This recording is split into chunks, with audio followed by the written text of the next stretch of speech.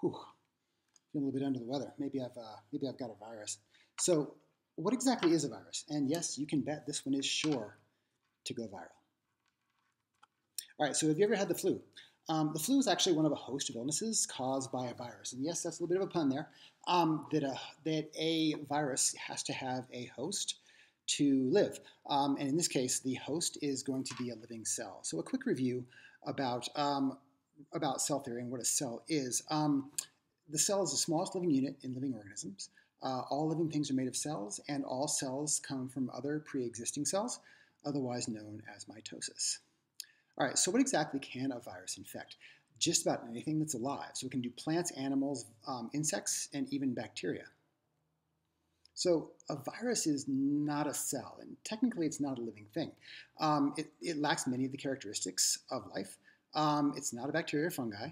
It's not a prokaryote, which means it's not bacteria.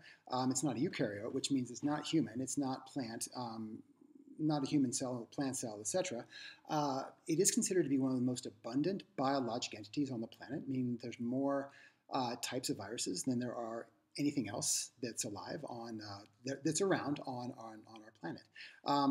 Not all viruses are harmful. Some can protect us from harmful bacteria, such as E. coli, and others can be used to inject helpful and specific DNA fragments into cells. This is known as gene therapy, and gene therapy is a phenomenal topic to study. So if you are ever looking for something that is amazing, spend some time learning more about gene therapy. Absolutely incredible. All right, so let's talk virus size. Viruses are very, very small.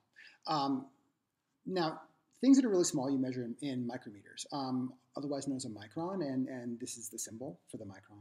So for reference, dust mite poop is about 5 micrometers, which is about the width of a single strand of spider web. So it takes 1 million microns to equal 1 meter, if you stack them end over end. So a typical eukaryotic cell, again for reference, is about 7 micrometers in diameter. All right, so more about virus size. So what's smaller than a micrometer? What's smaller than a micrometer is a nanometer, and the symbol is nm. So 1 micron equals 1,000 nanometers. For reference, the coronavirus is approximately 120 nanometers. Now, let's spend a little bit of time on this graphic here. Hopefully that'll sort of help explain sort of some of the size differences that we've got going on. So we're going to go on the very, very far left here. This is the pore size of a reverse osmosis membrane, which is 0.0001 nanometers, or excuse me, micrometers. And so reverse osmosis is it's basically it's a filter that filters out generally water. And so it's traps anything that will not fit through that teeny tiny little membrane. So next up, we've got, this is the pore size of a nanofilter membrane. From there, you've got the approximate size of the coronavirus. From there, you've got a average bacterial size. From there, you've got the pore size of a carbon water filter. And again, these are they look like balls, but imagine that those are like the pores that things will fit through. So moving to the right further, we've got a red blood cell. And if you look at the red blood cell, it is huge compared to the coronavirus. Viruses are really small, and when they're really small, they can sort of fit through a lot of things. Then you've got, last but not least, you've got the average pore size of a sediment water filter. So hopefully that helped with the relative size. Viruses are teeny tiny little things. All right, so virus structure. They come in many shapes. All viruses have genetic material. And that genetic material is either going to be DNA or it's going to be RNA.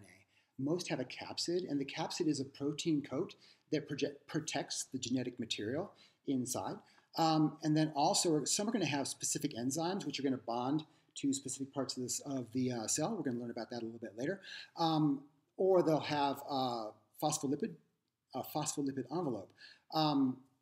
These are all useful for virus replication. And so an interesting little side note is one of the reasons that you wash your hands is that the chemistry in the soap is actually going to bond and break down fat. And so specifically a phospholipid, lipid being fat. So the soap is actually going to break down the outer shell of the virus. And that's why that's why you always wash your hands, is because that soap is actually going to break down and destroy that virus. So there you have it. So again, as we said, next up, more on viral replication. And speaking of viral replication, I don't know, I'm still feeling a little peaked. So I think maybe try a little bit of orange juice, maybe some chicken soup. So we'll see you next time.